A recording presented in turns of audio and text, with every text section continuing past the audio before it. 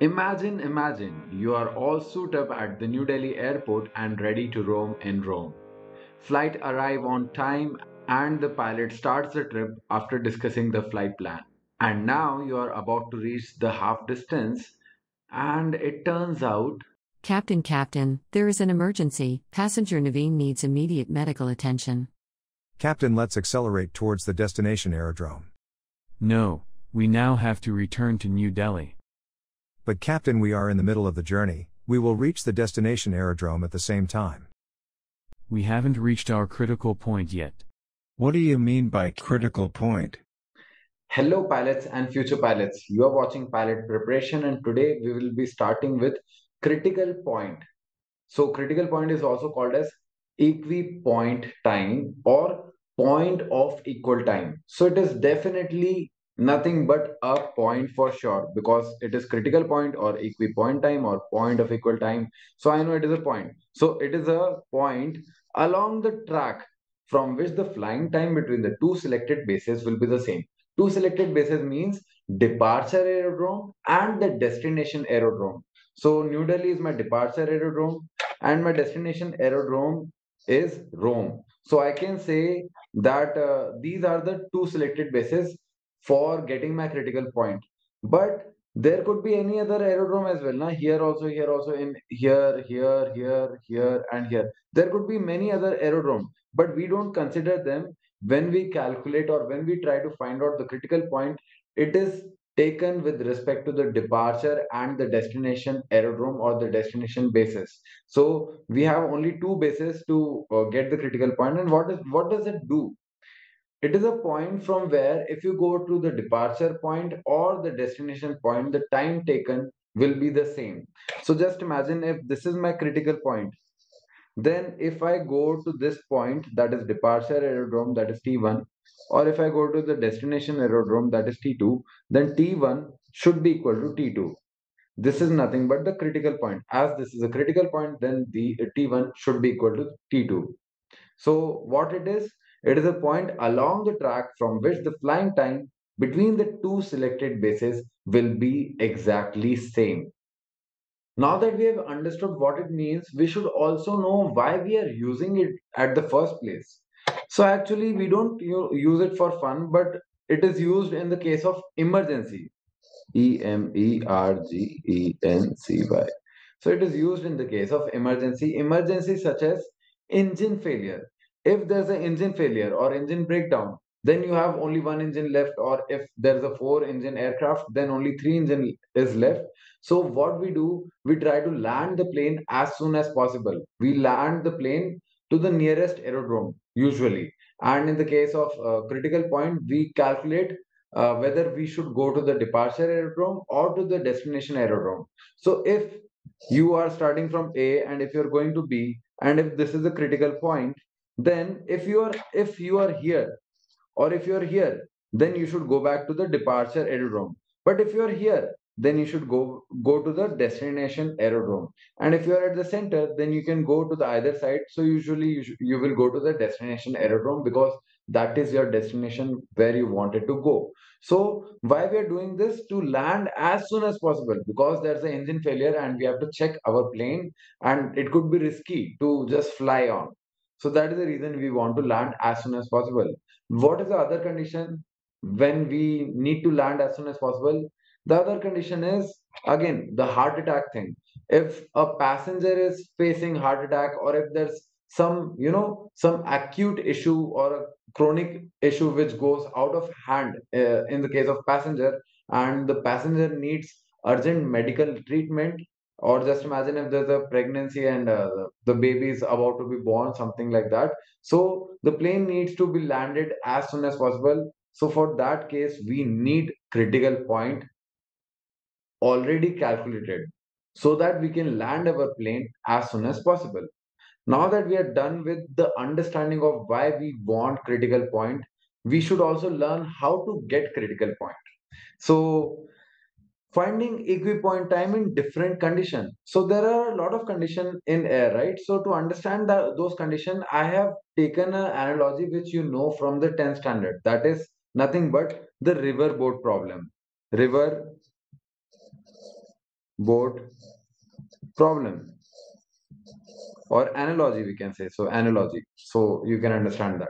So what I'm saying here is, in the case of ideal condition, if I say ideal condition, what could be the ideal condition? There is no flow of wind would be the ideal condition. So if there is no wind, then how the plane will go and where the critical point will be, we'll check that. So before that, we can understand this analogy as, if there is a river but the river is blocked from both the sides, then it will become a pond, correct? If it is blocked from both the sides, then it becomes a pond. And what happens inside the pond is something, the same thing will happen with the case of plane also, because there is no wind at all, there is no external interference to the plane. So whatever is the plane speed, it will go in that speed itself. It will go in this direction or it will go in this direction with that same speed. So if I talk about this plane, this is the center. C is nothing but the center. So what I know, if I keep this plane at the center, whenever I will be trying to find out the critical point, I will always keep the object at the center. So if I keep my plane at the center, what I know is this distance is d and this distance is also d. This is same because it is at the center, right? Now, what about the speed? If the plane goes in this side, or if the plane choose to go back in this side, the speed can be same. Just imagine that my engine speed or my plane speed, that is also called as true air speed, is 300 knots. So this will also be 300 knots. Both will be 300 knots. And if the speed is same and the distance is also same, so the time taken to go to outbound means out of station, that is nothing but this side. So this is outbound. So outbound time is TO, and time, that means if you're going back, it is called as homebound time. So this is nothing but TH. So in that case, we can say T outbound is equal to T homebound. So by this understanding, what I can say, my critical point is exactly at the center. Isn't this interesting? Now let us summarize till here.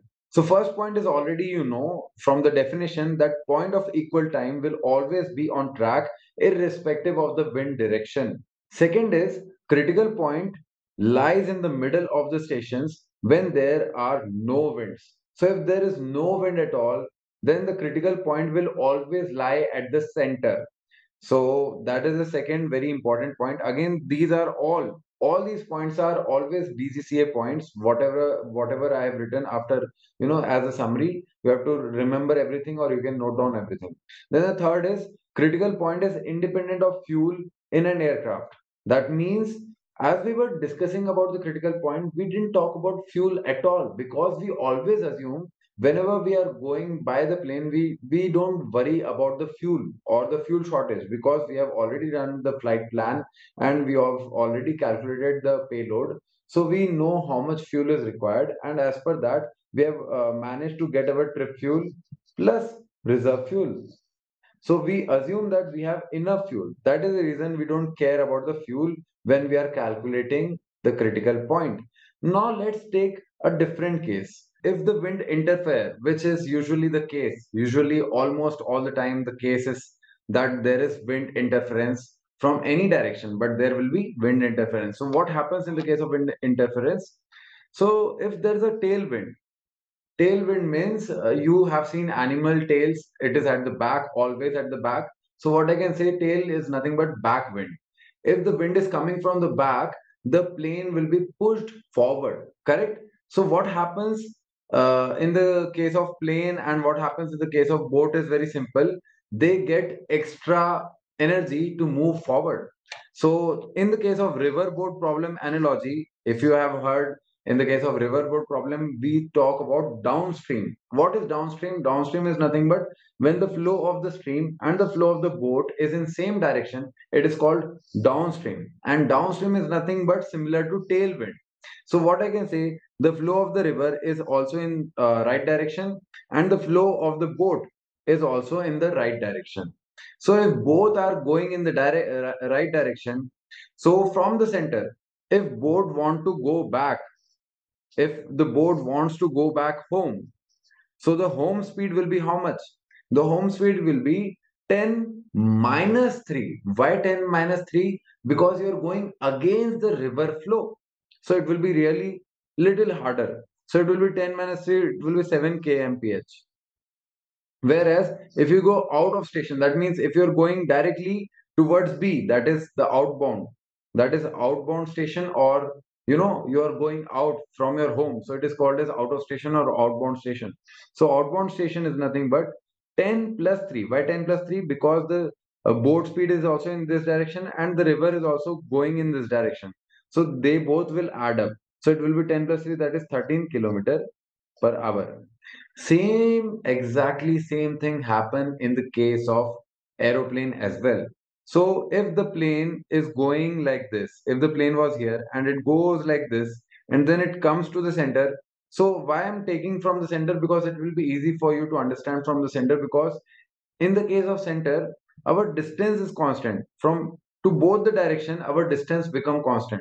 From the center D and R, distance is same, but the speed in this case is not same. So let's talk about that now. So if the plane is kept at the center, let's see whether the critical point comes again at the center or not.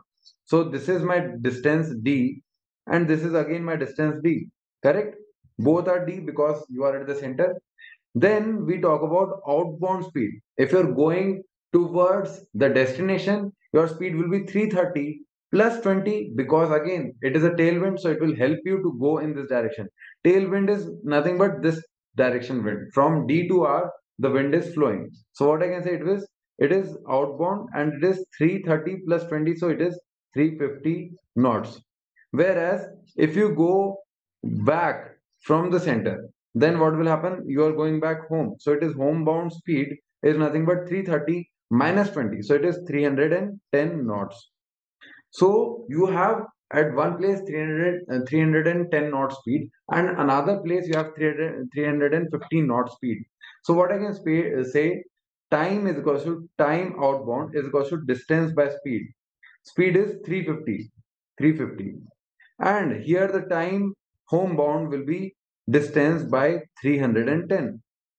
So you can clearly see this 350 is bigger than 310. That means time, this is bigger, and this time will be lesser. That means time outbound will be lesser than time homebound. So it will be time homebound will be more than time outbound. We can say in this way. That means time taken to go back home will be more compared to time taken to go outbound. So can I say this time my center point or my critical point is at the center? I cannot say that, because critical point is the point from where you can go to home or the destination and you will reach at same time. But here there's a not the same time. So what we should do? We should try to do it same. So what I will do, if I keep my critical point at this point, if I keep my critical point ahead, what will happen? Again, I will move. I will be thrown in at this side very easily, because my winds are also tailwind. So if the wind is tailwind, what will happen? It will push me very fast, and I will reach more early to R, and I will reach more late to the D. So if I'm going back to Delhi, I will take more time compared to from the center. So that means this is not the correct way I should do it. So what I should do, I should keep my critical point near the departure. It should be between the center and the departure, of course closer to the center, but near to the departure. So if I keep my center critical point here, then it is fine, because now it will take approximately equal time or exactly equal time to go in both the direction. So my critical point will be near to the departure station, and it will be away from the destination station. This type of question does come in exam, so make sure that you have a note of it. Winds are coming at an angle this time. So again, this is a tailwind, but it is coming at an angle. It is not coming from the back directly. It is coming at an angle. How to deal with this type of wind component? So again, as I'm talking about wind component, I have already given you a hint of something called as vector. So in vector what we do? we have, just imagine if we have two force, that is F1 and F2. What does this two force mean? This two force mean that if we take a resultant of these two force, the box will move in this direction and the box will move in this direction, and eventually it will move in this direction. And this direction, if we take this point here, we can say that they are exactly the same thing. That means instead of pushing the box like F1 and F2, we can directly push the box like this and it will still go in this direction. Correct? So this is the case, this is the, this is the phenomena, or this is the beauty of vector, in which we get F1 and F2 as two component of F. So F has two components, that is vertical component, and another is horizontal component. So similarly, we can break anything into two component, any force or any velocity into two component, that is vertical and horizontal component. Similarly, if we take this wind which is coming at an angle, again I can take this like this. If this wind is coming at an angle, what I can do, I can take this up and I can put this here. I can put this here for my understanding. And then what I can do, I can make two components. So one component is vertical component. So it will be done, it will be going downwards like this. And another is horizontal component. It is like this. So what I can say, this velocity V is, having two components, that is V1 and V2. Now, what about V1? V1 is nothing but acting like a tailwind, because this V1 is moving, will help the plane to move forward. So V1 will add to the speed of the plane. But if the wind speed is 20 knot, will this V1 be 20 equal to 20 knots? No, it cannot be 20 knots, because we are breaking the V component. This is 20 knots.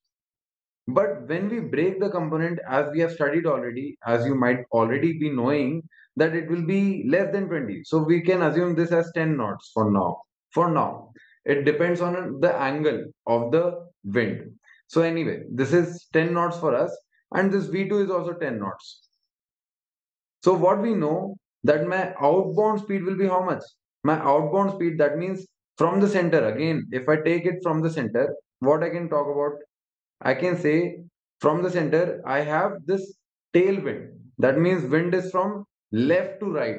Wind is moving from left to right for me. So I can clear, and this vertical component is of no use to add or subtract to the wind. It is vertical component, right? So what I can say, my outbound speed will be 330 plus 10. So it will be 340 knots. And my homebound speed will be 330 minus 10. So my homebound speed will be 320 knots. Correct? My homebound and outbound speed are done. So again, I can see that my outbound speed is 340 and my homebound speed is 320. As my outbound speed is more, or it is very high compared to my homebound speed, what I can say, the critical point will not be at the center again. The critical point will not be at the center. Can I keep my critical point again to this direction, this point? If I keep my critical point here, then because the speed is 340 in this direction, I will reach to the destination very early compared to the departure. Again, the same thing will happen. So where should I keep my critical point? I should keep it behind the center. That means I should keep it near the departure. So my critical point will be somewhere here. This is my critical point. Now let's talk about the vertical component. How does this affect the plane? This vertical component is pushing the plane downward. So will the plane not move downward? Yes, actually, this vertical plane is pushing the plane downward, and there is another component of speed, that is the plane speed. That plane speed can be called x, which is in this direction, which is in the direction of r, right? So it is in this direction. So the plane displacement will happen like this. The plane will also displace in this format. That means if this is my plane, it will start from here like this, and then it will go like this, like this, like this, like this, like this, like this, like this. So to keep my plane on track, what I should do, I should take my plane speed and change that plane speed angle. Just imagine if the plane speed is like the plane is going in this direction, If I change the plane's nose and if I keep it in this direction, because the plane's magnitude, the speed is too high. The plane speed is too high compared to the wind speed. What will happen if I keep it at a slight angle also, at a slight angle maybe of 4 degree or 6 degree or 7 degree or 7 degree?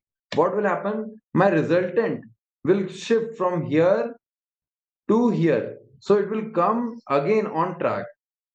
So what I am actually saying, I am asking you to tilt the plane towards the wind. This is also called as plane crabbing towards the wind, because like a crab move sideward, right? Similarly, our plane will also move little sideward. So we will tilt our plane in such a way that our resultant this time comes like the plane speed is this direction and our wind speed is this direction. So our resultant comes out to be this direction. That means our plane will move, our plane will move like this continuously in this direction. And when if you want to go from R to D, or from if you want to go from Rome to Delhi again, then what you will do, you will again switch your plane's direction and you will go like this, because again you have to face this vertical force, right? To counter that vertical force which is pushing you downward, you have to change the nose angle so that you can put the resultant again on track and move forward. So this is how we tackle with the vertical component of the wind. So if the wind is coming from this direction, what we can say? The winds are port drift, P-O-R-T drift. And to counter that port drift, we are grabbing into the winds, and the nose of the plane is going towards the starboard side. But the drift of the wind is nothing but port drift. It is not starboard drift, it is port drift, because wind is coming in this direction. So this is it about this part. Headwind, as the name suggests, is nothing but the wind coming and hitting the nose of the aircraft or the face or the head of the aircraft directly. So headwinds are the winds which hits the head of the aircraft. We can say in this way. So what we can say in the case of riverboat problem, if we take the analogy, again, if we take the analogy, it is nothing but the case of upstream. In the upstream, what happens? The river is flowing in this direction and the boat is going in this direction. If the boat and river is in opposite direction, what will happen? The person looking from the ground will see that the speed of the boat has reduced if it is going in this direction. So our outbound station speed has reduced from 10 to 10 minus 3, that is 7 kilometer per hour. Whereas if you go back to your home, so as the river is also going back to your home, so what will happen? The both the speeds will add up. So it will be 10 plus so it will be 10 plus 3, that is 13 kilometer per hour. So by the logic again, what I can say, time is equals to distance by speed. If my speed increases, what happens? Time decreases. That means this time we are reaching to the departure aerodrome earlier compared to the destination aerodrome. Same thing happens in the case of plane as well. So if we are getting headwind, so it will be 330 minus 20, it will be 310 knots. Whereas this is outbound speed and homebound speed will be nothing but 330 plus 20, it will be 350 knots. So what will happen if you go back to your departure aerodrome? You will reach very early, whereas you will reach late on this region. So you can definitely not have CP at the center, correct? So should I keep my CP at this point? If I keep my CP near to departure this time, what will happen? If I keep this CP near to departure, already my speed is too high compared to the other side, that is destination aerodrome. So I will reach more early and I will reach on the destination more late.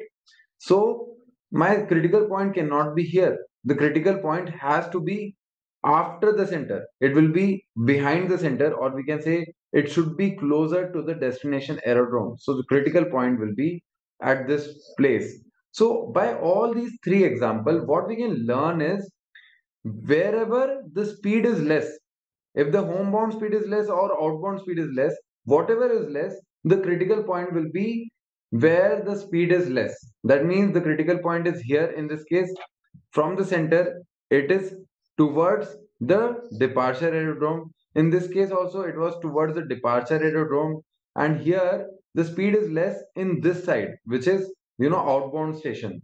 So here what we can say, the CP is heading closer towards the destination aerodrome. So this is how we can analyze this thing. Now let's focus at these 2 points. This is the first point and second point. This usually comes in DGC exams. So let's see them one by one. First point is, if headwind or tailwind increases, critical point deviation from the center will. So whether it will increase or decrease, what do you think? So what I know already is, if there is no headwind or tailwind, if there is still air, what will happen? If there is still air, my critical point will be at the center. But if there is little headwind or little tailwind, what will happen? My critical point will shift to the left or right from the center, and that will be little shift. Correct? But if there is a lot of headwind or lot of tailwind, what will happen? Then the critical point will shift a lot. So what I can say, if there is an increase in headwind or tailwind, I can directly say that critical point deviation from the center, this is the center, right? It will increase. Now let's look into the second point. If the true airspeed increases, what is true airspeed? This aircraft speed, that is 330 knots, this is nothing but the true airspeed. This boat speed at 10 kilometer per hour is the true boat speed, we can say. So this is nothing but true airspeed, and this is constant in both the direction. So whether the plane is going outbound or the plane is going homebound, that is having the speed of 330 knots, and then we add the component of wind, that is 20 knots headwind. So we will say 330 minus 20 or 330 plus 20, and then we'll say 350 knot and 310 knots. So this is the true airspeed, and this true airspeed is not the final speed. What is the final speed? Final speed is the outbound speed and the homebound speed, which is nothing but ground speed. Okay, so ground speed is actual may the final speed. So what happens if the true airspeed increases? The critical point deviation from the center will. So if the true airspeed increases, that means the magnitude of the plane's velocity is increasing. If the magnitude of plane's velocity is very much increasing, and the air, the what we say, the headwind or the tailwind is still the same, what will happen? The headwind or the tailwind's component will not be able to affect the plane a lot, because this time the plane is more powerful. The engines are more producing more thrust. So what I can say, if the magnitude of the plane increases, then the effect of the wind, then the effect of the wind will decrease. And if the effect of the wind decreases, I know that critical point will tend to move towards the center. So what I can say, if the TAS increases, the critical point deviation from the center will decrease. That means if the magnitude of the plane speed increases, the critical point deviation from the center decreases. Now these two things you can even calculate and get the answers which I am getting right now with the formula of time is equal to distance by speed. But that will be a long process. There we don't have a lot of time in exams. So that is the reason I'm giving you a short answer. Now let's move into the winds at an angle again. And this time the headwind is coming at an angle. So what I know, this is the headwind component, and this headwind component is broken into two parts, that is W1 and W2. So again, what is happening here? The headwind is coming, but at an angle it is coming. So what I can say, this is my headwind, and if I take the vertical component will look like this, and the horizontal component will look like this. Now my horizontal component will tend to decrease my plane speed because the plane is moving in this direction, right? The plane is moving in this direction. So it will act like it is going against the nose. So it is nothing but headwind. So what I can say, when my plane is at the center, and if I want to go outbound from here, what I can say, if I want to go outbound, the wind speed or the plane's ground speed outbound will be nothing but 330 minus 20. So it will be 310 knots. Or sorry, it will not be 20 knots. Na? It will, the component is broken. So this is 20 knots, but this is broken into two parts. So I'm assuming it does not need to be 10 knots, but I'm assuming it to be 10 knots. And this also has 10 knots. For now, let's assume it like this again. So this is 330 and 330 minus 10 will be 320 knots. And my homebound speed will be how much? Homebound speed will be 330 plus 20. So it will be 350 knot. You can see there's a good difference, and we know which component is bigger. The headwind component is bigger. That means my critical point will clearly lie here, somewhere after the center. So after the center, that means the critical point will be closer to the destination aerodrome. Now, this is the first part of the story. What is the second part of the story? The second part of the story is this component, the vertical part of this component will try to push the plane downwards. I have already given you the answer for that. You just need to change the angle of the plane like this. Once you change the angle of the plane like this, what will happen? The magnitude of the plane will, if there's a vertical component, that will be balanced by the angular component of the plane, and the resultant component or the resultant displacement of the plane will be in this direction. Now I think you all are ready to solve the mystery which we discussed in the starting point, that when like, can you figure out the reason for not landing in Rome? So your plane was going from New Delhi to Rome, but when you reached the center, you had some emergency, and because of that, you chose to go back to New Delhi. But why you chose to go back to New Delhi, or why the pilot chose to go back to New Delhi, there must be some issue. What must be that issue? The critical point must be in front of the plane. That means the critical point must be ahead. If the critical point is ahead, what will happen? You will choose to go back to the departure aerodrome. That is the case which must have happened. Correct? So this must have happened. And what type of wind is responsible for this scenario? Headwind is responsible for this type of scenario. So there must be some headwinds. Because of this, the plane chose to go back, because that will be closer to reach. Now let's talk about the last scenario, that is nothing but beam winds. Beam winds are the winds which are perpendicular to the direction of the motion of the aircraft. So if the aircraft is going horizontal, the winds will be perpendicular or vertical, right? So this is what is happening in this case of the beam wind scenario. So what is happening? The winds are coming like this, and the aircraft is moving like this. It is making a cross sign, and that is nothing but beam winds clearly. So what will this type of wind do? We already know this type of wind tend to push the aircraft downwards like this. Or if the winds are coming from down to up, then the aircraft will move like this, right? And it will lose its track clearly. So what we should do? We should rotate the aircraft like this into the wind. And that's what we do. And with the help of this, our aircraft continuously move from D to C and then C to R. What if we are going from R to D? Then what we will do? We will do like this. We'll go like this. This can be our angle. So in either case, if you're going like this or if you're going like this, in both the cases, we always dive into the wind. The nose always go into the wind. This is very much clear. Correct or not? Now, what I know, I have a vertical wind component like this, but my plane is not aligned in vertical direction. It is aligned in this direction, right?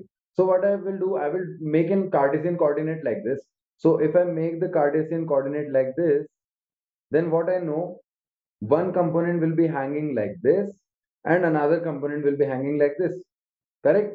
And whatever is the speed of the wind, that will be broken into two components. So one component will be hitting the plane, this this red component, or we can drag this and keep it here. So one component of the wind will be hitting the plane like this. So it is actually reducing the speed of the plane, and another component is pushing the plane downwards, whereas this downward push will not be working because the plane is already nose up, So it will be regulating, and the plane's displacement will be in the direction of the track for that reason. So we have managed with this right component, but the left component is still decreasing the speed of the aircraft. So just imagine if the speed of the wind is 20 knots, and we can assume again for our understanding, I'm taking this as 10 knots. So what I can say, because of this beam winds, my speed has reduced in this direction. That means my outbound speed has reduced by 10 knots. That is 320 knots is my outbound speed. And my homebound speed will also be reduced in the similar way, because again the homebound speed will also be facing this thing like this. So my homebound speed will also be facing this thing. So what I can say about this, that it will be equally facing the same thing. So in my homebound speed also, what I can say, my speed will decrease to 320 knots.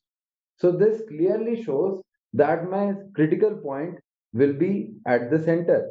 Why? Because the distance is same and the speed is also same. So time is equal to distance by speed. So time taken to go to departure or destination will be same. So my critical point will be at the center. That means the beam wind effect on the distance to CP, there is no effect. It is having nil effect. That means the beam winds does not affect the critical point's position. But what about the beam winds effect on the time to CP? Yes, the time to CP is affected. Why? Because we are decreasing the speed. Earlier we were moving by 330 knot. Now you are moving towards CP by 320 knots. So your speed has reduced, because of which the time will increase to reach to CP.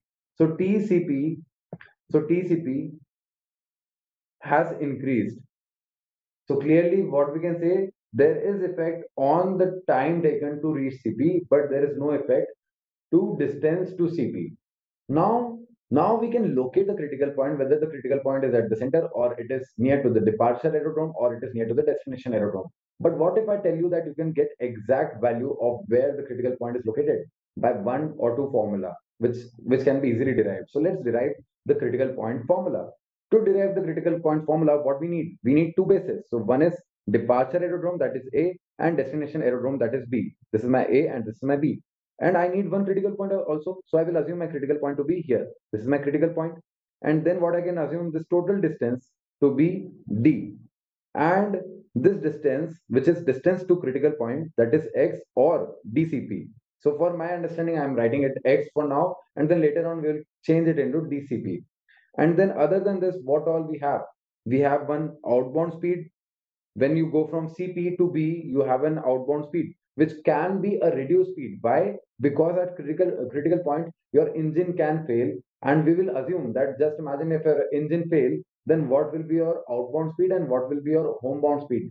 That is something which we calculate, and that is the reason this outbound speed is usually different from the speed you had earlier with the four engines. When all four engines are working, we directly call it ground speed. So when you're going from A or the departure point towards CP, all four engines are working. So that is the reason we are saying we are saying it as ground speed. Whereas this is called as outbound speed. This outbound speed could have reduced speed because of one engine failure. Similarly, if you're going from CP to A, then your speed will be H. That will be nothing but homebound speed, correct? And again, it will be at, and again, this could be a reduced speed or three engine speed or two or single engine speed, whatever, because there could be an engine failure again.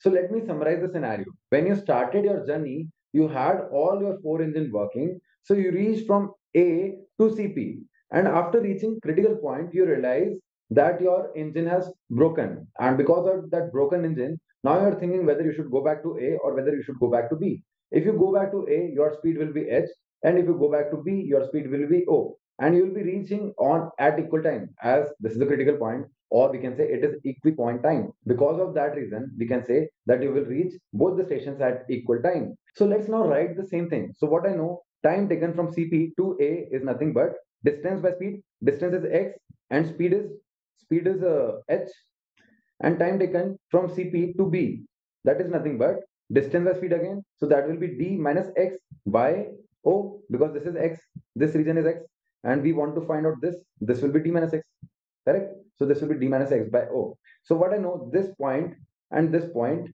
is same. The time taken to both the places are same. So 1 is equals to 2. So what I can say, my x by h is equal to d minus x by o. That means xo is equals to dh minus xh. Correct? So what I can say, that my x, or x is what? X is nothing but dcp. So my distance to cp is nothing but dh by o plus h. This formula is highly important and you can remember it, that distance to CP, distance to reach CP is nothing but dh by O plus h, whereas where h and O are could be the reduced speed of the aircraft. It doesn't not always need to be the reduced speed, because just imagine if the passenger is facing heart attack, then your speed will not be reduced. So in that case, we'll be having this replaced with the ground speed in almost all the cases. Now let's talk about the time taken to reach CP. So time taken to reach CP is nothing but distance to CP by ground speed. So this is my time taken to reach CP. Isn't this simple? Now let's look into questions. These are very easy questions, and we learned about winds coming at an angle. So you must be thinking at that time that we have to calculate the ground speed with the help of trigonometry, that v sin theta, v cos theta. Actually, you can do that also, but it is very easy to calculate in this way. So usually in exams, or usually in all the questions, you'll be given the track on which the plane is flying, and then you'll be given true airspeed of the plane, and you'll be given the wind's direction and wind speed. So you'll be given track, true airspeed, and wind direction and wind speed. So how to find out the ground speed by all these given data? It is very simple. You just need to open your CX3. If you don't have CX3, then go online and just write CX3 calculator, and you will get that CX3 there itself. And in that, you go to wind correction.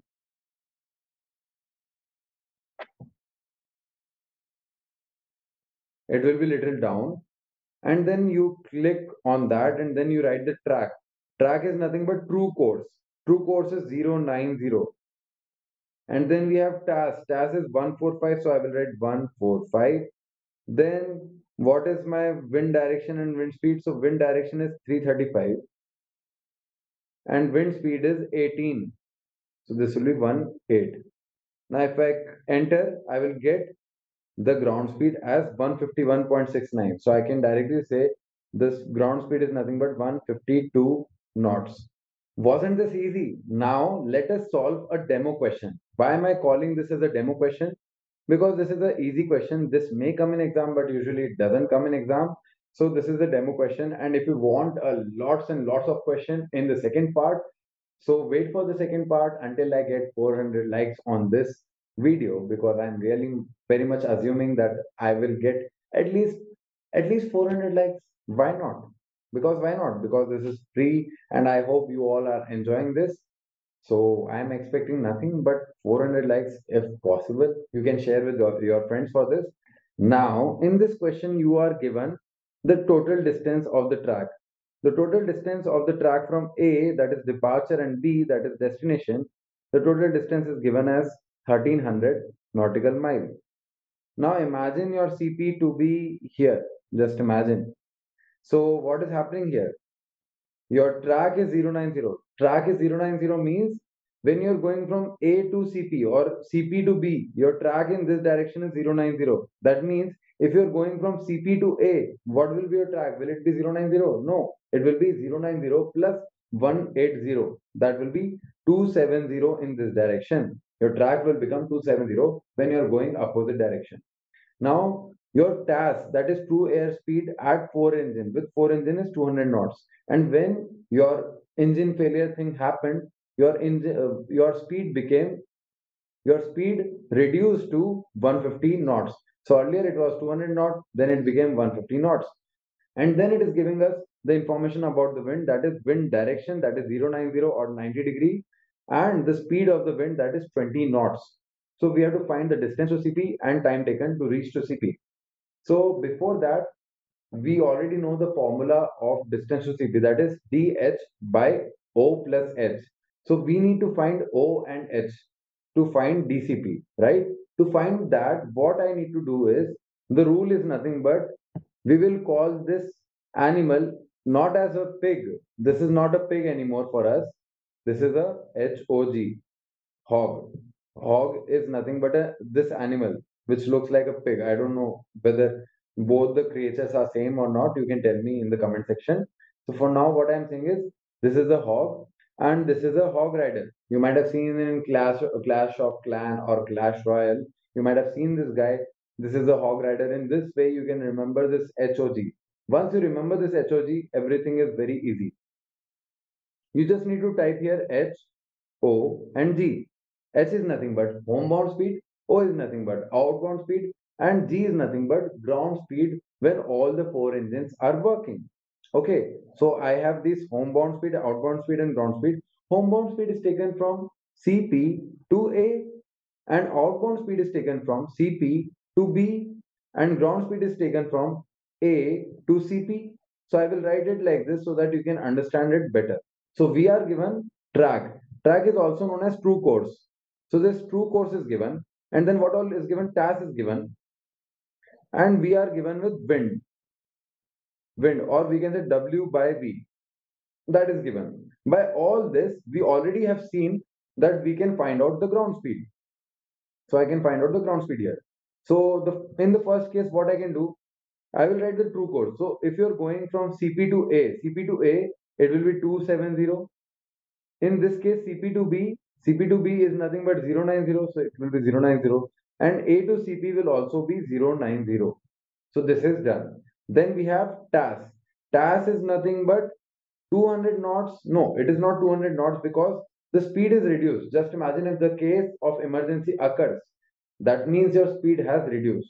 So what I will say, your speed will be taken as reduced speed here. So it will be 150 knot. And O CP to B, B will be also 150 knots. But A to CP will not be 150 knots. Why? Because you started your journey and you have all the engines working at that time. So you will write here 200 knots. And then what about W by V? Will it change? W by V will be constant because winds are coming at a constant direction and with the same speed. So it will be 90 by 20, 90 by 20, 90 by 20. And then what is the value of ground speed coming? So let's solve that now. So I am given with true course is 270. Then I am given with the TAS, that is 150, and then I have wind direction to be 90 and wind speed to be 20 knots. My value comes out to be 170 knots. So my ground speed is 170 knots. Similarly, I can find out the outbound speed, that comes out to be 130 knots. And my ground speed from A to CP comes out to be 180 knots. So in this way, we can solve all the three ground speed. And now we can easily get the answer because we know DCP is nothing but DH by O plus H. We already know H, we already know O, and we are already given with the total distance, that is 1300 nautical miles. So I will write 1300 into H. H is 170. By O is how much? O is 130 plus 170. So it comes out to be 736 nautical mile. And my time taken to reach CP is nothing but a distance by speed. So DCP by speed. So DCP is 736 by speed, ground speed we are talking about, because till then our engine has not broken. So my speed will be 180 knot. So it comes out to be 4 hour 5 minute 33 second. So this is my correct answer. I hope you enjoyed this video, and sorry for a little tired face. I'm actually shooting this in the morning and I haven't slept. So that's the issue. And please like this video, please share with all your friends and subscribe to get more and more videos like this. thank you for watching. And also we also provide ground classes in all the sections, so please approach us for ground classes or free counseling and free demo classes, so you can join us as per your convenience.